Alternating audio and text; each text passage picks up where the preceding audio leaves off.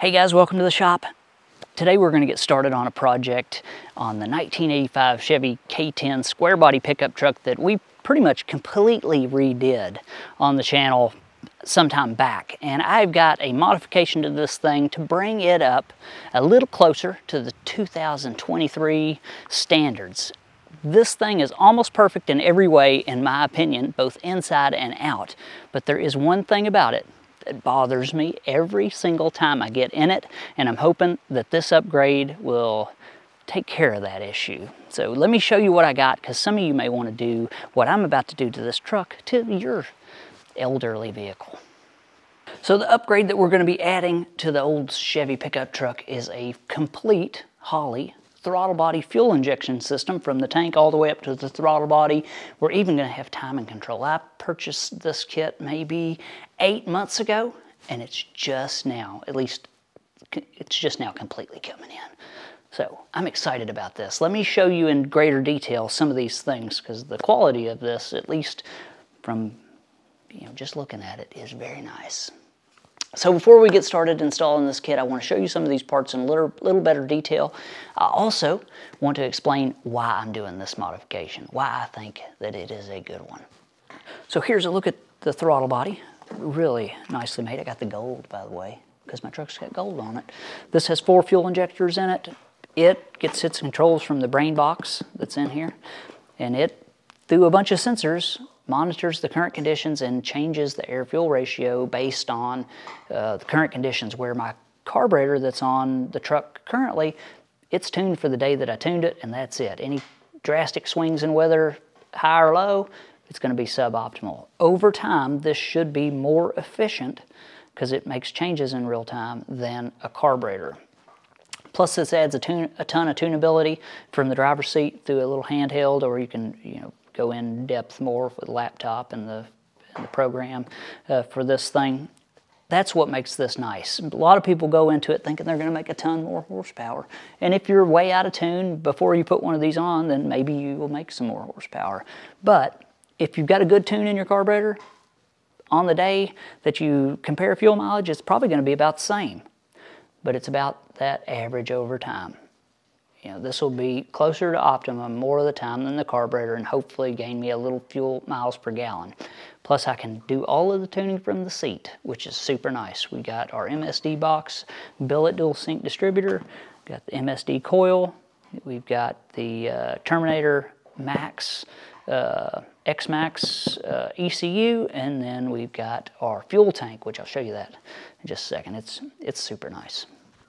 So there's a look at the fuel tank. Looks like it's silver powder coated, not for sure. It's got screw-in bungs, and we got a fuel pump. We got our sending unit.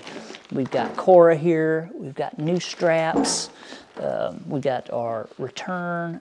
This is a pretty nice tank, and it is designed to fit directly onto that truck, and should be very nice. So I also failed to mention that I should be able to reach through the window, turn the key, and this should fire right up. Currently, I got to pat the gas a few times, sit in the seat, start it up, try to keep it running. It runs good, but it runs like any other small block 350 with a big cam in it that's carbureted. Chances are they got to be babysitted, and if we get our tune correct, this should start just like any modern vehicle. Reach through, turn the key, spin on your heels, go back inside, have some coffee while your vehicle warms up, which is nice. So we have to assemble this fuel tank. We have to kind of custom make our fuel pump unit and our fuel sending unit. This is what tells us whether we're going to be walking soon or we can just keep on driving past the gas station. Operates the fuel gauge. There's a little float. You can see this got a slip joint there to where we can lengthen it if we need to. We have to tailor it to the depth of the tank. That's what it's all about. Make our little fuel pickup sock set on the bottom so we get all of the fuel out. You get it. It's not that complicated. They give you instructions here. So you can cut your tubes to the right length and set the arm to the right length. Not all that complicated, actually.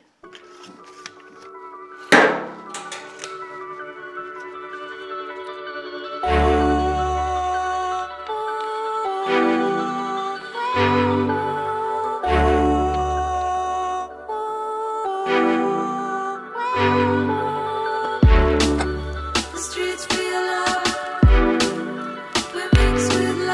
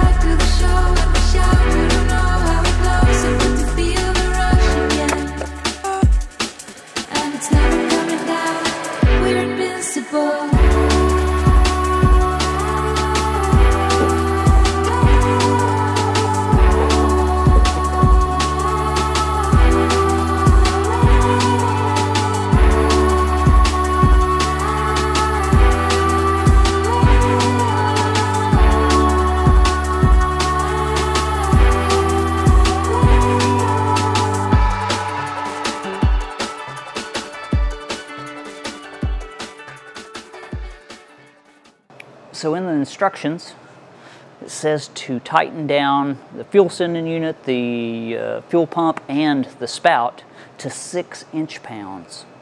So small mechanical beam torque wrench, 6 inch-pounds is very, very little actually.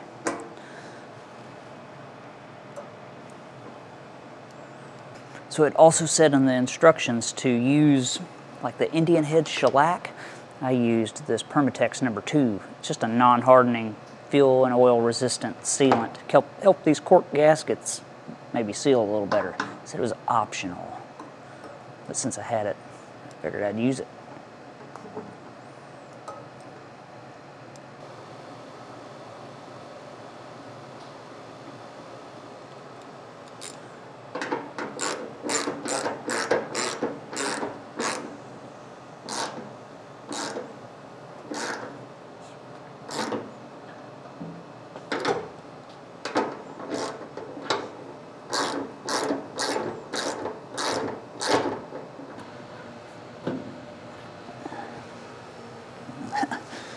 This sometimes goes bad.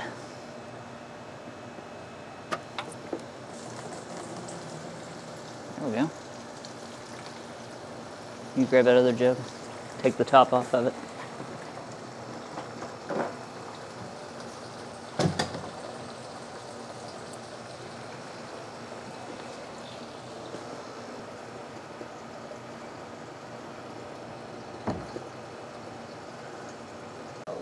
It's like a chili dog. That's a real chili dog. That's cool.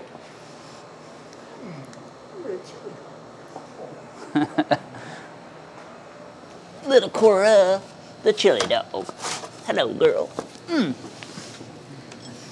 So like, you can pet me while you do this. Take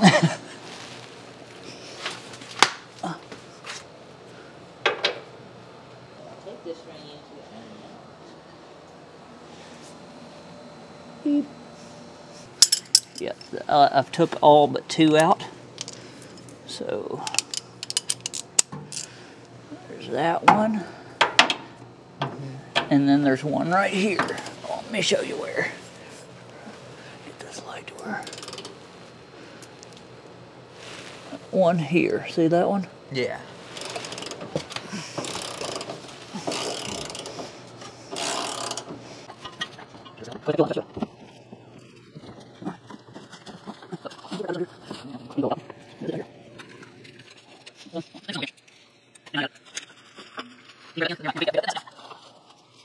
Okay.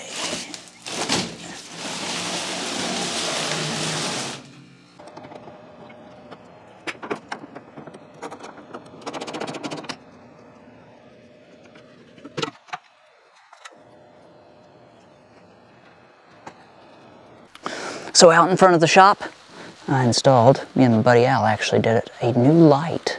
See that? That is a 300 watt LED light, one that you'd see in a parking lot or something.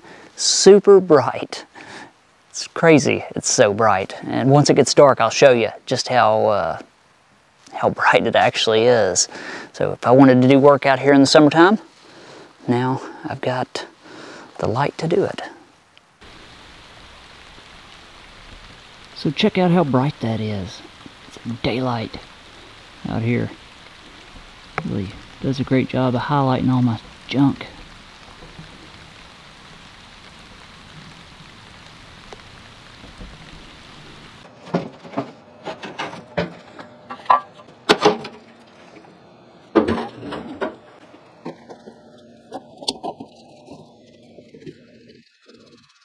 Open.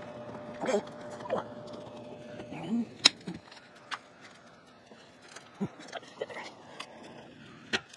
This one. I'm gonna pull it right. Okay. Yeah, here we go. Yeah. Yeah. Yes. So installing one of these kits is really not all that difficult. The thing is that there is a lot to do when you're doing a full retrofit like what I'm doing, which involves the tank, like the distributor. You've seen all the stuff.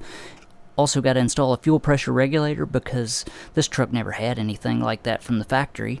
So because I'm going with an in-tank fuel pump, high pressure fuel pump, that needs to be of a certain output, PSI, I have to have a fuel pressure regulator. And I'm mounting it on a cross support, chassis cross support, that is pretty close to the tank, and that way I can limit the amount of fuel line that I have to run. It just makes things easier. But if I need to adjust the fuel pressure, that has to be done from under the truck. But it's kind of a one-time gig, so that's what I'm doing. Mounting the fuel pressure regulator.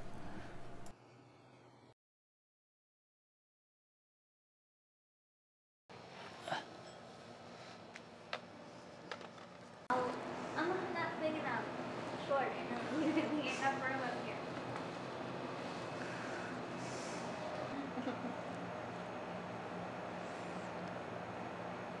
Can you not lift these? Let's see.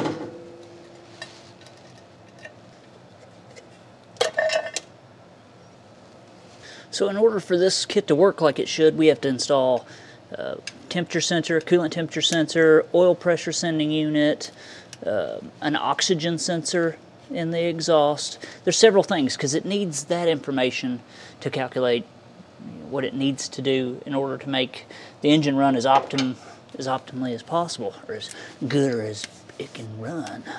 So this is not a kit that you install in 15 minutes, but I didn't see anything on the instructions that looked all that bad, to be honest.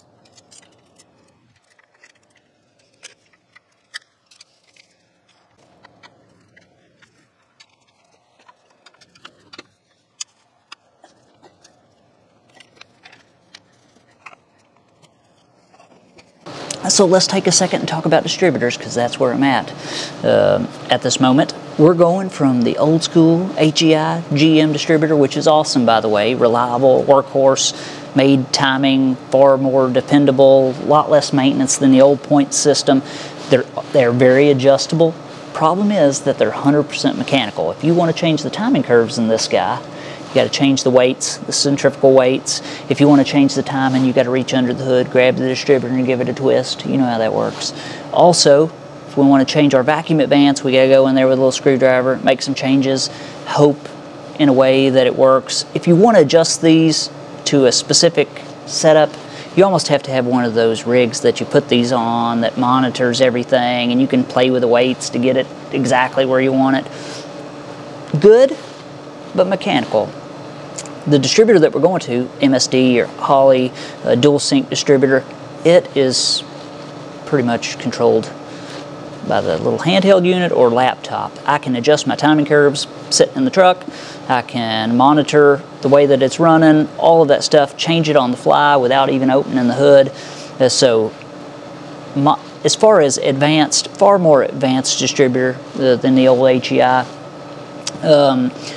Another thing that kind of gets me worried is that I'm not exactly for sure if the gear that came on this distributor was compatible with my camshaft, because if you remember correctly, I ran into, if you watch the videos when I was building this truck, I ran into an issue where I was getting accelerated wear on the camshaft gear that was in this when I did my first oil change. A little bit of sparkly in there, and it came from the old gear that I had on this.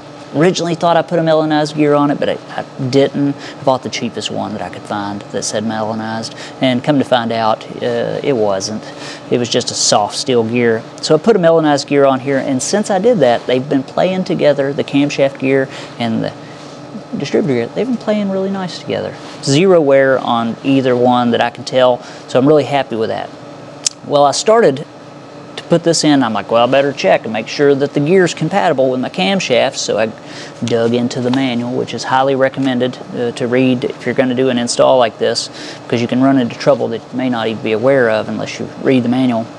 It comes with a hardened steel gear that should be compatible, what it says, should be compatible with most roller camshafts, which is what I have. I know this is long-winded, but hear me out here, because this is important information. I don't like the should be, so what I did is I dug into my stock.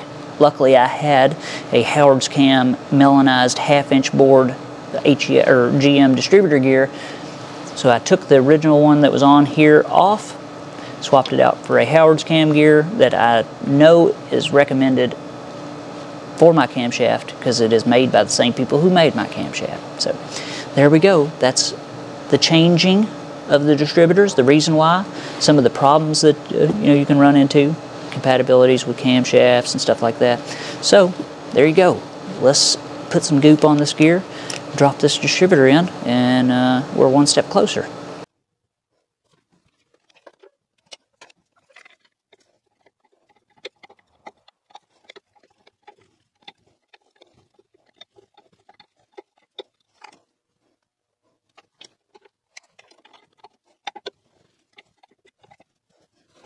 So this throttle body will support up to from 200 up to 600 horsepower, so it's well within the range of the power that I've got on my truck. It looks amazing in my opinion.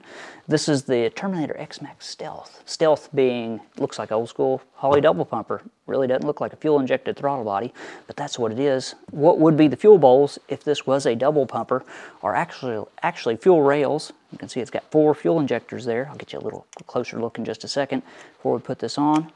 4-barrel throttle positioning sensor, comes set up to directly connect some 6AN fittings. I'll show you those as well in case you've never been exposed to those. It does not come with all of the fuel lines and fittings. You have to get that individually. Let me get you a little better shot. We'll talk about some of those things in case you want to do this yourself. You'll have a little better information about what you may need other than just the kit itself. So I got the gold, in case you didn't see that this was gold. Holley's got some super nice casting work. They've been casting aluminum carburetors forever, so I'm not surprised to find that the casting work on this looks really, really nice.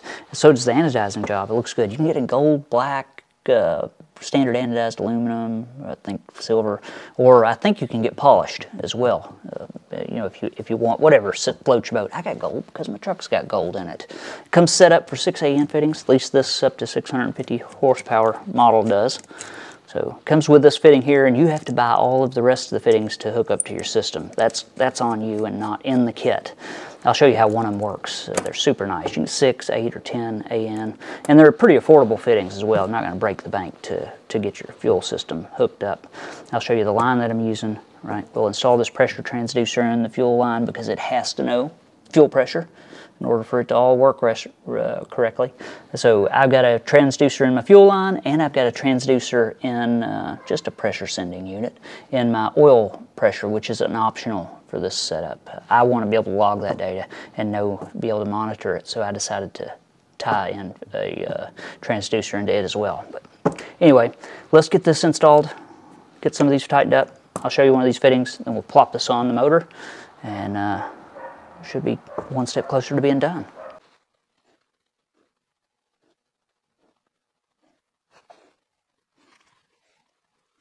So here's the fuel line that I'm using. It is stainless steel braided line.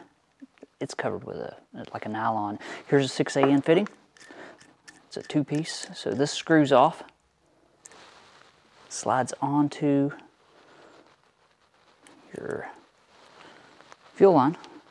Push it all the way up, or it butts up, like that.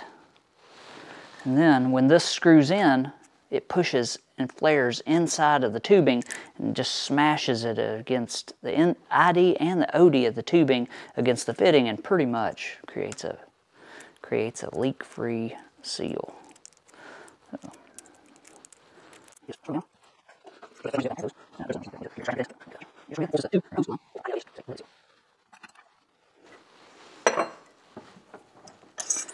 And that's pretty much it. Connected. Won't pull out because it's threaded into the center barb is threaded. It threads itself into the hose and just makes a pretty solid fitting.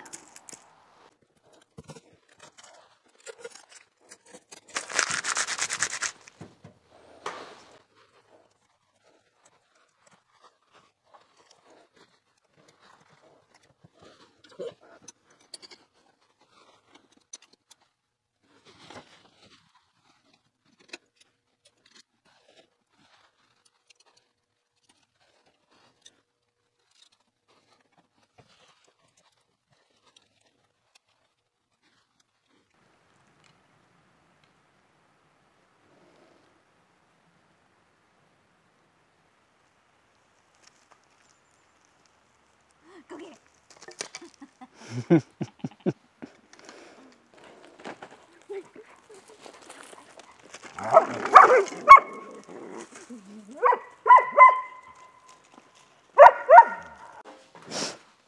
So here's the part that I dislike the most, and I can probably say that for the majority of you guys, and that would be all of the wiring, the actual hookup, the spaghettis, you know, that you got to hook up to make all of this stuff work. Now, they do a pretty good job in the manual, and I've read every page of this manual, even the stuff that doesn't apply to me, to try to get the best understanding of this kit that I can. Not being an electrician, you know, this stuff can be intimidating, but the good thing about it is they label each plug, show you where everything goes, they explain in detail what each one's for.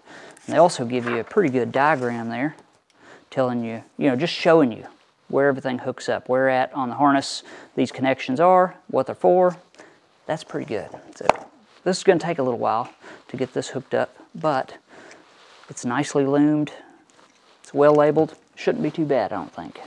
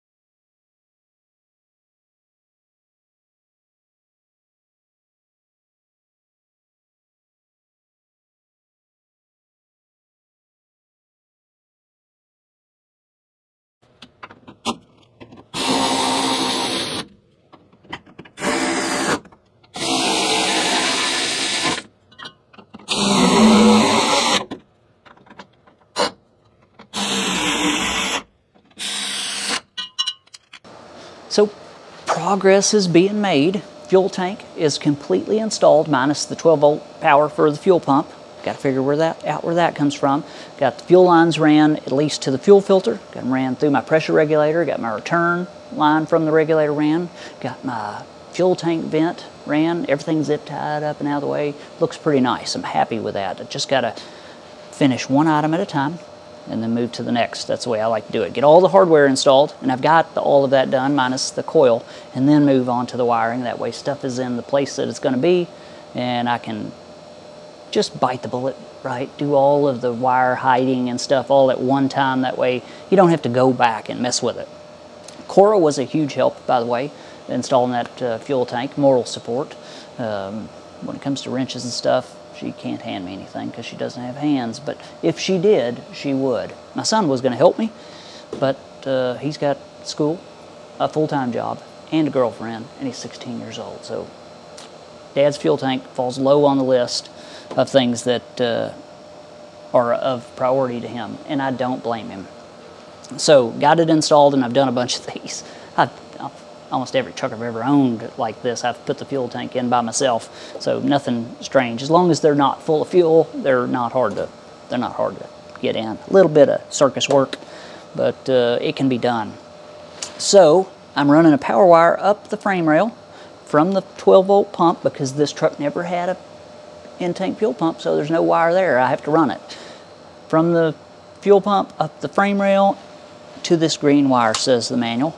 And that will power my fuel pump, and then that part of the system will be done. I want to flush all of the lines before I hook it up to the throttle body. I want to put my line in a bucket, run the fuel pump, get any debris or anything out of those lines before I dump it directly into the injectors of this thing. So that's got to be done, and then it'll be on to the ignition wiring, which I kind of dread, to be honest. There's quite a bit of wires there, but the manual gives really good diagrams of how they should be wired up, and it's going to vary depending on your system. Maybe you got a Ford, maybe you want to keep your HEI distributor.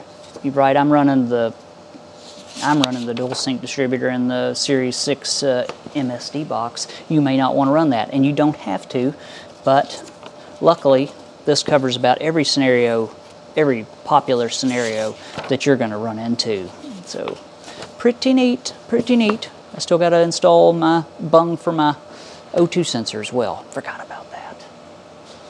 But for now, fuel line, or not fuel line, power to the fuel pump. Focus on that. So anywhere that I'm running power, if it doesn't have a fuse link in it, I'm putting a fuse link in it. It's pretty easy to do. I just purchased these cheap little fuse links. Actually, a viewer sent me a pack of these some time back. Get them off Amazon. You just crimp them in line. You got to have the wire crimpers to actually crimp the terminals, but it's so worth it. In the past, I have ran wire and burn up harnesses and all that stuff, and for the few little minutes that it takes to put in a fuse link, it's worth it.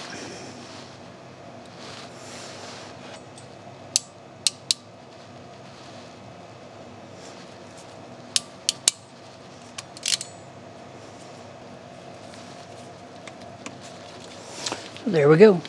Fused link between the harness and the fuel pump. So let's talk about a few of the potential downfalls to a system like this, and there are a few. One is they are far more complicated than the old carburetor. There's a lot that goes on in a carburetor, but these are far more complicated. Far more wires. If you're not comfortable with that kind of stuff, you know, maybe you need to find somebody to install a system like this for you, or at least help you. Another thing is that your engine needs to be in good condition, because if it's not, you're gonna battle. If you don't have a good exhaust system that's sealed up tight, you're gonna get all kinds of issues, and you're gonna blame it on the system when really it's the condition of your engine that is causing the issues. Big vacuum leaks, stuff like that, these are far more sensitive to than the old carburetor is. In fact, the carburetor doesn't care if you got exhaust at all. But this does, because it takes data from that via the O2 sensor, plugs it into the brain, and tells this thing what to do. And if that system and that information is contaminated, then you're going to have problems, and it's not going to be a very pleasurable experience trying to diagnose what's going on. So my advice is make sure that the heart, how do they do that? Like that? Heart of your unit, the engine, exhaust, fuel system, all is in good shape before you try to do a conversion like this. Or else, like I said, you're going to battle. And you're going to blame it on lots of things when it could be just the condition of your engine causing you problems. So get the heart of your rig in line before you do something like this. So let me show you what I believe I'm going to do as far as mounting the brains of the system, or the ECU. You can mount these under the hood in the engine bay. I believe they are considered splash resistant. I don't know about watertight, but you know what I mean. I want to keep it dry, and I want to be able to access these LEDs. So I've decided that the glove box looks like a good place to mount this. I can still access those LEDs, indicator lights. I'll just have to drill a few holes in the bottom. It'll keep my wires up and under the dash, and it'll be a nice clean install. So that's what I'm going to do. So mount this back here.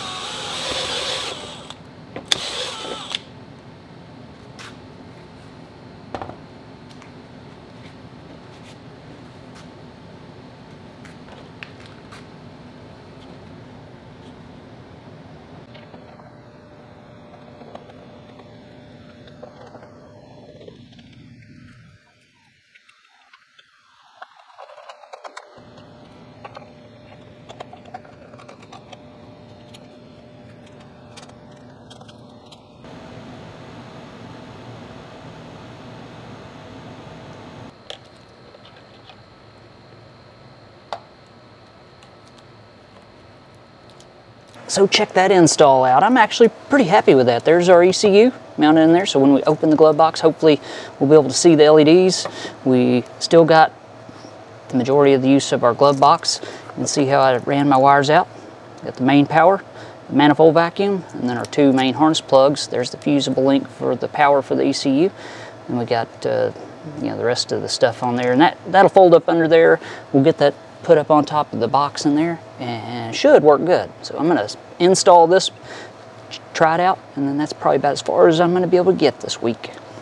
So there we go, ECU installed. I just got to pull these wires up under there. Plenty of room to hide those. I just got to find a place to zip tie them. So easily accessible. The LEDs still got full use of the glove box. Plus it's mounted to plastic, so the vibrations and stuff, if that's an issue, you know, may make it last longer. I don't know, but I think it looks good. Looks like a nice clean installation to me. And as soon as we get our wires tucked up, it will be done, at least that part anyway. So that is as far as I'm going to get on this install in this video. Every bit of a 2-day job if you haven't installed one of these before and you're just starting from scratch and doing the entire kit. It is a pretty big undertaking actually to get one of these installed properly. So still got a lot to do, probably 3/4 of the way done on the install, but we're not going to get it done. Not in this video. I'm not Superman. So we'll have to revisit this. Figured we would work on the truck a little bit because we hadn't visited in a while, and I know a lot of people enjoyed the build on this, so I'm really looking forward to getting this thing out this summer and enjoying it. Maybe going to LS Fest this year, hoping to take this thing, maybe go to the Holley booth, visit with some of the other creators that go to those events. Thinking that those road trips and stuff, Elizabeth I know would enjoy them, and I'm sure that I would as well. So we'll probably do some of that this summer. So may invite some of you guys along if you want to come down and visit. I think that would be fun. Visit the Holley booth and talk to the guys that I've talked to on the phone and stuff. So can't wait to get this done. I've got some exciting stuff coming up in the future. Got a pretty interesting machining job coming up, and a project that I know a lot of you guys will like that we're gonna get back on as soon as the weather straightens up. So that's it for this week anyway. Thanks for watching. Viewers, patrons, subscribers, anybody who's helped me out whatsoever, it is much appreciated. So that is it. Thanks for watching, and I'll see you next time.